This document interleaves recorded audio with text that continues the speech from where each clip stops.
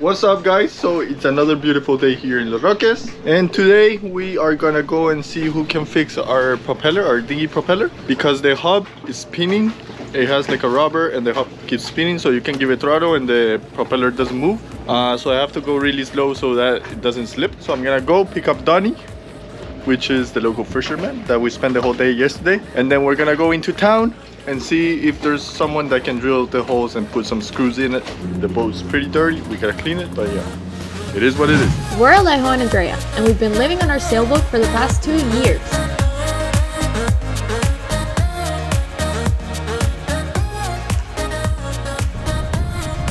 We sailed from the United States all across the Caribbean to arrive to this paradise, Los Roques. Hakuna Matata. It means no worries. So guys, today here on Hakuna has been a cleaning day because it's just bad. Like it just takes over. The dirt takes over.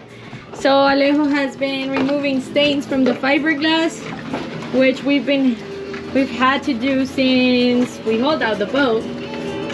And we have some really bad stains, as you can see that one over there. We had some really bad ones here in the sugar scoop on the stairs, and now as you can see it's completely white, super beautiful, looks amazing. This thing is magic, but you use it with one of those magic erasers, the white little sponges, well, whatever's left over of the sponge, right? Yes.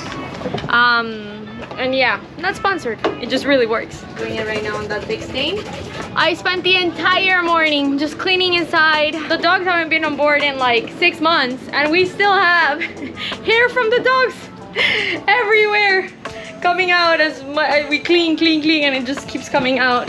So I spent some time just fixing the kite room. It's just super messy. Looks a little bit better. So we can enjoy and go snorkeling without feeling like we're living in Cape. If you haven't noticed, the people in yachts, the people in boats, there's always scrubbing going on. Whether it's inside or outside, there's always some cleaning to do. How do you feel about all the work that needs to get done on the boat? Yeah, we're doing it little by little. Is it what you expected when you bought a boat, of how much work it would be, or less? Nope. Or more? More. Like how much more? Like 100% more, like 200% more? I thought I was gonna be drinking margarita, you know. So we are moving to, that's more like more south of Los Roques. So we're moving to this little islands right here. We're gonna go explore, see what we see what we find. Okay, change of plans. We're going to the island to Saki where they do kiteboard, because we see some kites. So we're here thinking that we caught a fish, and the boats over there got caught in our line.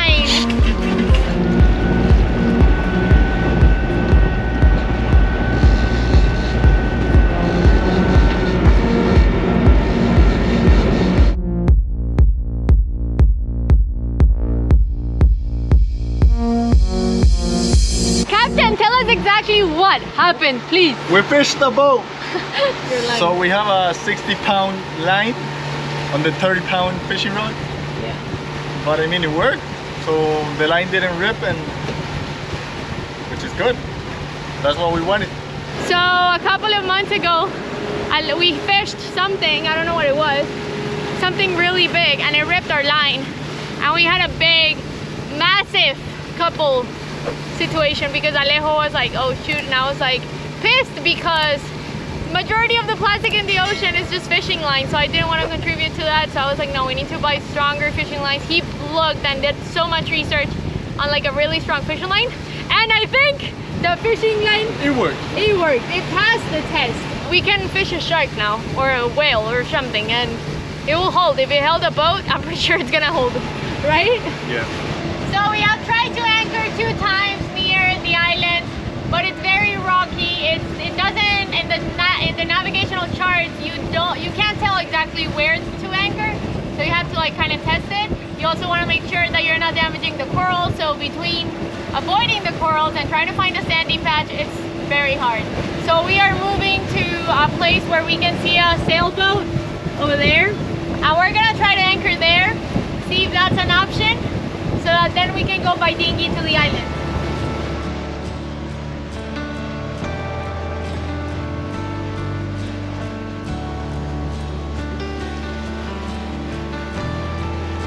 So as you can see, that's all sandy patches over there, so you really have to find your way in because you don't want to get stuck. So we know we can try to throw it here. It really all depends on what you're looking at. So for instance here, over there where it looks almost white, right? We know we can't throw it there, or we might be able to throw it close to there because it's very sandy, but it's also very shallow. So if we throw it there, we'll be able to just drag back and still stay in the area where we're gonna be over 5 feet deep. So yeah, that's what we're going to try to do and see how it works.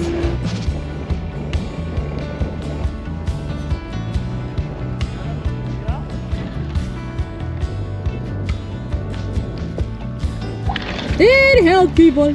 We got it. After three tries. So now we are going kiting. We're going to the island over there. That island over there is called Saki Saki. Very popular among kiteboarders.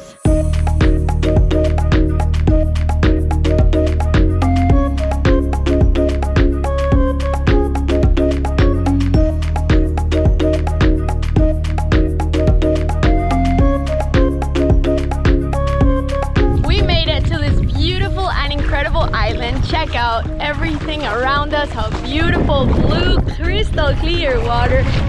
And well, we were hoping to kiteboard, but the wind didn't hold. We cannot complain at all. It's a beautiful, wonderful day. And we left Hakuna over there. I don't know if you can see it.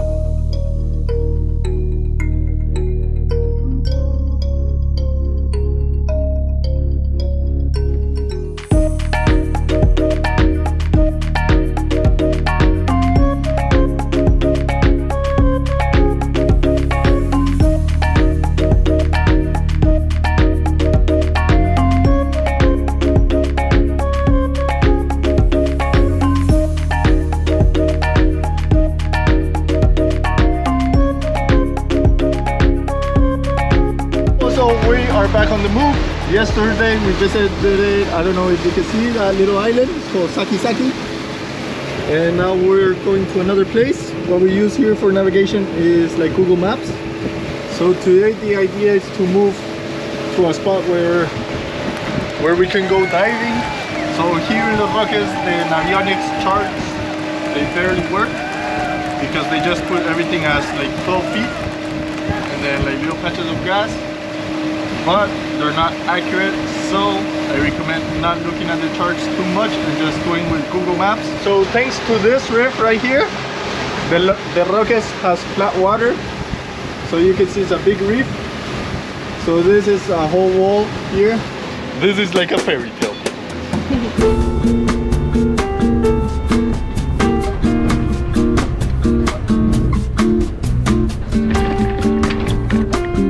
Baby, you look like you're in a movie, like they're putting like a fake background on you. It's a fake background. It's amazing, right? Yeah. The last thing that we told you guys is that we had a damaged propeller. It was spinning and it wasn't just kind of going with the engine. Nobody could do welding there. He couldn't find a solution. The guy that was supposed to fix it, it's like he kind of just never told the guy to fix it. The guy that we were with, Donnie, the fisherman. So I had this extra propeller, but the thing inside, you can see like that wasn't the right pattern of the one that we have. I don't know why not, but yeah. So this is what broke. So you can see this bronze part inside, and then it's rubber, right? So bronze, rubber, and then the propeller. When that rubber breaks, the hub starts spinning when you put it in gear. There's a couple of ways to fix it, just temporarily. Once that breaks, you can either change the whole assembly or just buy a new propeller. Might as well buy a new propeller because they're cheap. Well, they're not cheap, but yeah, they're not expensive. So the solution we did for now was... Because we couldn't find another propeller. Yeah, here in Los Roques, there's no parts for boats. So what we did was I drilled 3 holes. So one here, so it goes all the way from this to the hub, right? So 3 holes, 1, 2, 3, and then we put 3 screws that attach that hub to the propeller so it doesn't spin. So I'm gonna show you guys our propeller. It's already on the dinghy. Because you forgot to record? I forgot to record. Andrea got really bad. It's just a temporary fix. I don't know how long it will hold, but for now we needed the dinghy to work. If not, we can't even go like 2 miles per hour. Yeah. So you can see 1 screw here, 1 screw here, and 1 screw here. That's a temporary fix that you guys could do just in case your propeller starts spinning, just to get you out of somewhere like the Bahamas. If you can't find a propeller or an island or somewhere, that's a temporary fix while you get another propeller. We don't even have paddles on the dinghy, so we're gonna put some paddles just in case. And we're also going to take our satellite phone just in case, because the dinghy is not too reliable. You don't know what, you know, could just like stop working at any time. And we don't want to be just like drifting and there's nobody here. You know, the more south you go, basically the town is here in this island and there's people around here. But once you go past this area all the way down here, there's nothing. Once you go past this area here, there's nothing. Nobody can help you. We are preparing for our dive, picking up the regulators. This is our toys room. Trying to find the regulators, which are here. What do you know? Last time we did scuba diving was what? Was in a long time ago. In Carriacou, that's true, in Carriacou, which was really nice. As long as we have all the safety precautions, we're taking the satellite phone. We're going to be diving with the dinghy just in case. We don't want to get lost and lose the dinghy. We just want to make sure that we're able to just get up there and have the dinghy up there, that we don't get lost. What else are we doing? We put the paddle boards on the dinghy, and we're putting our flag, our scuba diving flag up.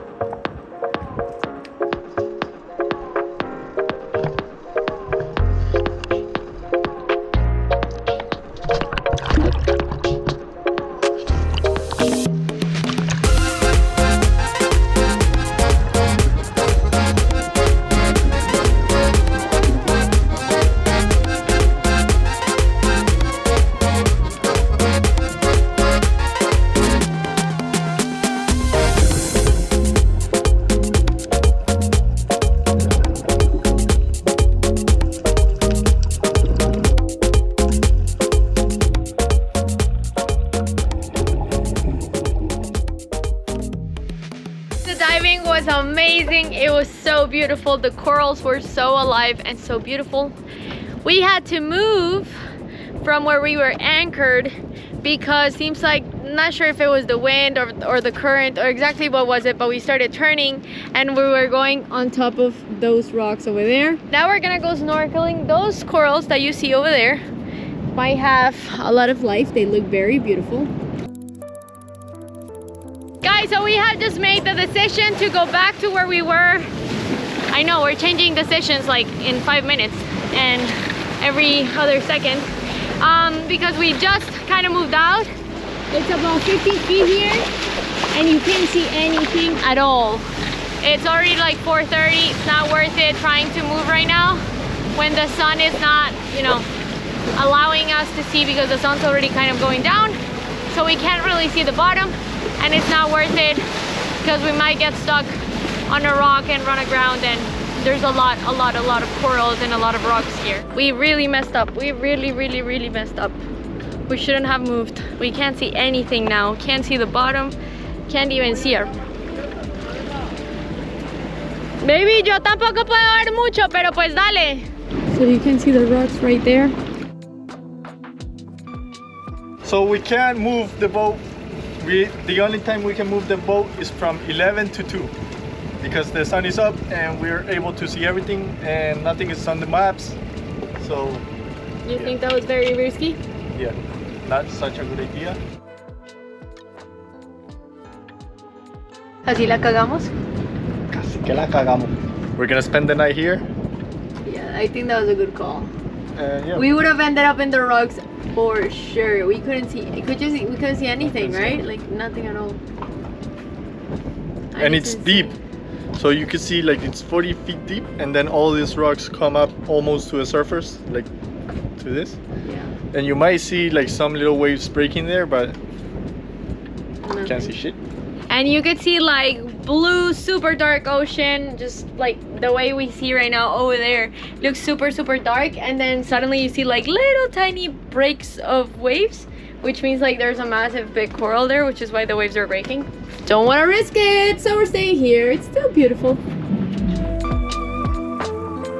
So we moved to another little island, like a little sandbank. You can see it there. Some people came and put some tents. We're gonna go kiteboarding. We have about from 16 knots